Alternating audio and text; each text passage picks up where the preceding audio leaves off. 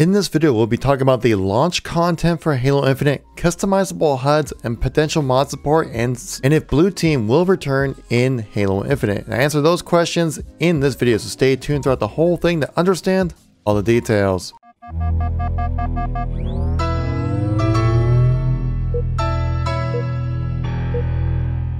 How's it going, everybody? It's Kevin here once again. Today we're doing a different kind of video. We're doing another Q&A video. I do these videos periodically on my channel where I go on my community page. I ask you guys, do you have any questions about Halo Infinite? And you guys certainly responded, which I really do appreciate the support on the channel. And don't worry if your question wasn't answered within this video. I will be pulling other questions from this same thread as well. And if you want your own opportunity to get part of one of these videos, make sure you subscribe to the channel to know when those community posts do go live. Well, let's get right into the content here. El Elyon, friend of the channel here, asked, how do you think Infinite's launch will go content-wise, and how do you hope it does? Also, keep up the great work. This was actually the most liked comment on the post, so you know I had to answer this one. So how do I think the content-wise Halo Infinite's launch will go? Honestly, I think it's going to do well. I have a strong feeling that 343 has really been listening from the community as well. I mean, they've already confirmed social playlists coming into Halo Infinite. I think it was pretty much assumed, but I think it's officially confirmed with the last development update. Unlike Halo 5's launch, where everything was ranked besides Warzone, which,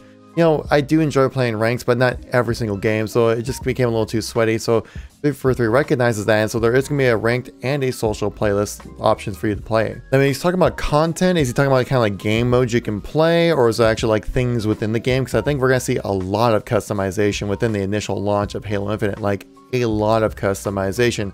Honestly, so much that you're not actually probably going to be able to unlock everything, at least within the first like few months or something like that of Halo Infinite's launch. Because Halo Infinite's multiplayer is going to be free to play and no barrier of entry when it comes to Xbox Gold or anything. It's just completely free. Turn on a console, turn on a PC, you can play Halo Infinite. And so it's been genuinely well received to monetize the customization, and that's gonna be probably the main source of income for this game actually. So there's gonna be a lot of options when it comes to customization.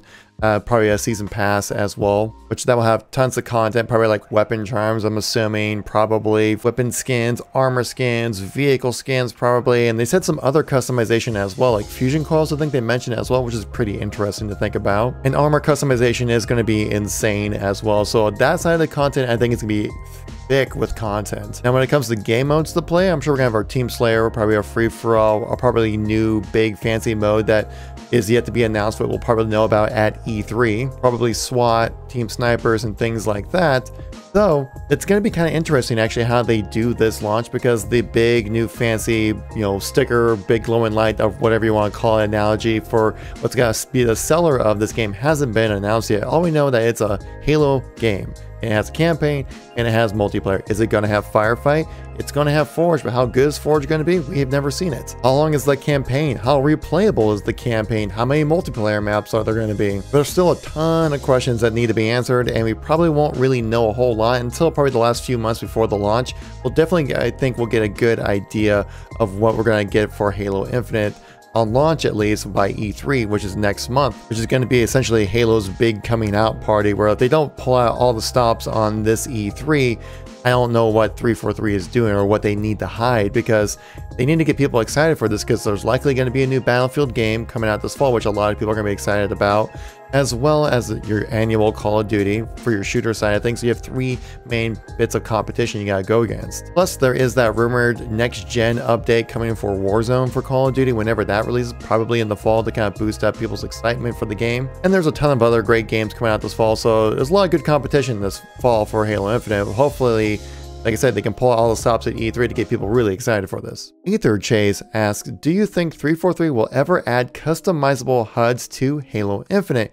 Example, changing the color to a red HUD color instead of the normal blue. I think this would be an amazing addition for customization within Halo Infinite. Like we stated in the previous question, customization is going to be the big focus when it comes to Halo Infinite, and this would be an awesome way to customize your HUD, changing up your colors in some way, or even better, having different styles of HUD. I mean, like they kind of introduced that with Halo 5, right?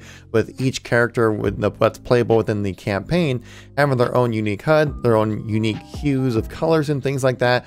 How awesome would that be to be able to have your own kind of stylized HUD that you personally like for your Halo game? That would just kind of also make it feel like you're Spartan in a way too, because obviously you're looking through the visor of your Spartan. You would think you'd be able to kind of customize the way the visor looks. Now there's also going to be kind of an interesting way how they go about doing this, because obviously they need to have like the same kind of stuff in the same locations, like ammo counter weapon that's going to be in the lower right, your shield is going to be at the top, your radar is going to be in the lower left. But how do you modify from there with extra squiggly lines, different colors, more like neon style, more minimalistic stuff? I don't know. We'll just kind of have to wait and see on that, but I think that'd be an amazing addition when it comes to customization. Again, like they've said previously, that if we liked Halo Reach's customization, we're going to love the customization for Halo Infinite. So I would absolutely love to see a customizable HUD, at least for the colors.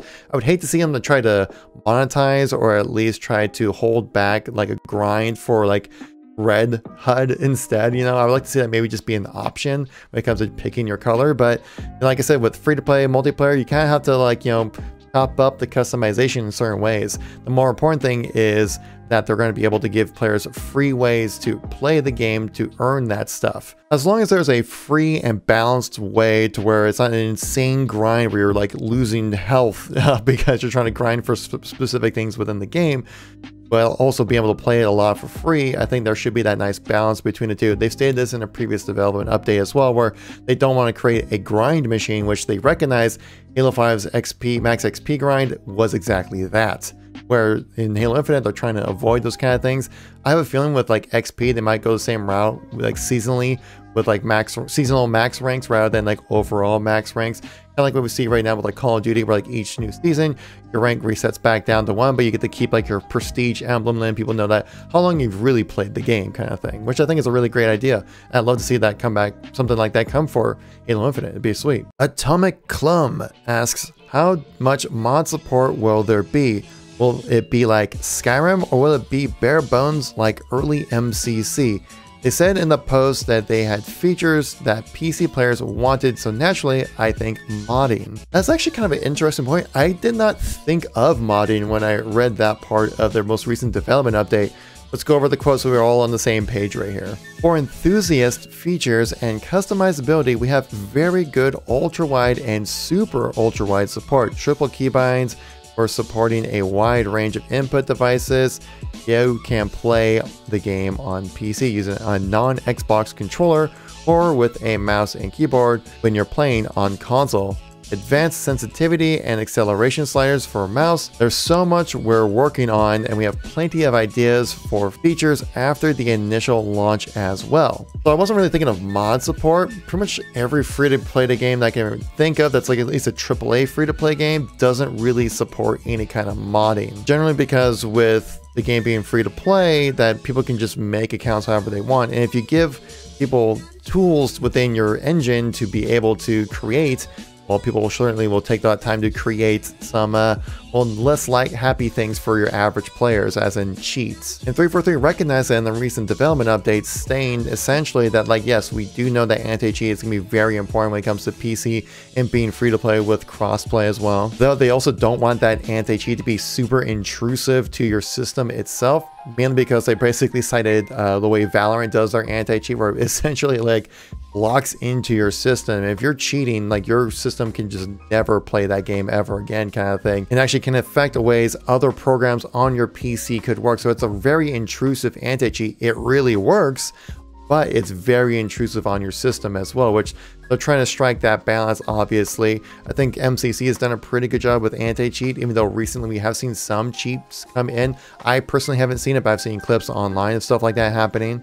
Probably more at the higher end levels of gameplay as well. You probably start seeing a little more cheats being implemented. So that's really the big issue with that modding support. And also the second half is just legality of things. If you give people like ability to create content utilizing copywritten assets, people are probably out there on the internet are gonna make like a not Halo game and say, and you know, create stuff from in-game assets and try to make money off of that, which is obviously Microsoft does not want that to happen. It's IP, it's copyright, you can't give that stuff to people. And so that's what actually the issue that came with Halo Online, where Microsoft actually had to shut that down because some of these modders found these copyrighted assets, tried to make it a mod to where you can play it online, and they made it work. But then Microsoft's like, hey, you can't do that without our permission. Yes, I know it's lame, but honestly, like, given the grand scope of things, there's a lot of people who can do very bad things with stuff like that. So when it comes to mine support and giving people that kind of access to your systems can be pretty dangerous, and it depends how good the anti-cheat is, along without being super intrusive. But I personally, I would love to see mod support in the game. You know, modify the graphics, textures, or, you know, do some crazy character rigs, and so you have, like, you know, Barney the dinosaur playing as Escherum or something weird like that. Like, that would be pretty freaking hilarious and awesome to see. Though I don't believe we'll see any form of mod support with Halo Infinite at its launch, at least. Last question is from Pado's AutoCare. Do you think Blue Team will make a return in Halo Infinite at some point? We've waited so long to see Fred, Kelly, and Linda on the gaming screen, and honestly, Halo 5 did them a disservice by how little we interacted with them. Well, the most recent example of Blue Team in the Halo Infinite ramp up to that story, at least, would be Shadows of Reach. I went through the audiobook of that, and yeah, the whole team, the whole gang is together. They're out in the universe, you know, saving the world one battle at a time kind of thing. So they certainly are within the storytelling realm of the universe of Halo. But will we see them in the vanilla launch of Halo Infinite? I don't think so. Maybe like a quick reference or something, or some kind of like flashback scene maybe, or just some kind of like audio reference of between the dialogue. I can see that happening, but I will not expect to see them in the game.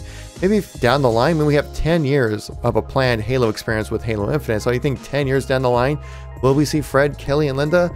I highly suspect that to happen. Would that happen at launch? I really don't think so. I think the vanilla story is going to be pretty straightforward, like a Master Chief focused story like they've mentioned previously. I think if you're going to bring Fred, Kelly, and Linda into the storytelling of Halo Infinite, you would need to have a really serious threat to your gameplay experience, like story-wise, like be it like Atriox or the Flood, or some kind of thing like the Didact comes back and he's just extra pissed off, or even crazier, Mendicant Bias. The reason why I think it's such a grand scale threat is needed to bring these kind of characters back into the game is because the original feel of Halo was that, like, you were the only Spartan. You were the only Spartan in the game, essentially. And from Halo 1 through 3, until it wasn't until like Reach where we actually got a chance to play as multiple Spartans, which kind of like dumbs down this how special it feels to be a Spartan, because you see other Spartans around. Then Halo 4, like, Spartans everywhere. Halo 5, Spartans everywhere. Everyone's a Spartan now. So bringing in these extra Spartans does kind of diminish the player power fantasy that we have when we play games like Halo. And we do know that Halo Infinite's co-op campaign online will have 4-player capabilities, though it would be just 2-player split screen on your one Xbox. So adding Fred, Kelly, and Linda would certainly be great additional playable characters in a 4-player co-op campaign kind of situation, just saying. So if you like these kind of videos or missing any content from me recently, or been out of the loop of Halo for the last few days or so, well, check out these news and informational videos I got right here, all linked within this post right here. Thank you so much for watching. I greatly appreciate it, and I'll catch you all in the next one. Peace out.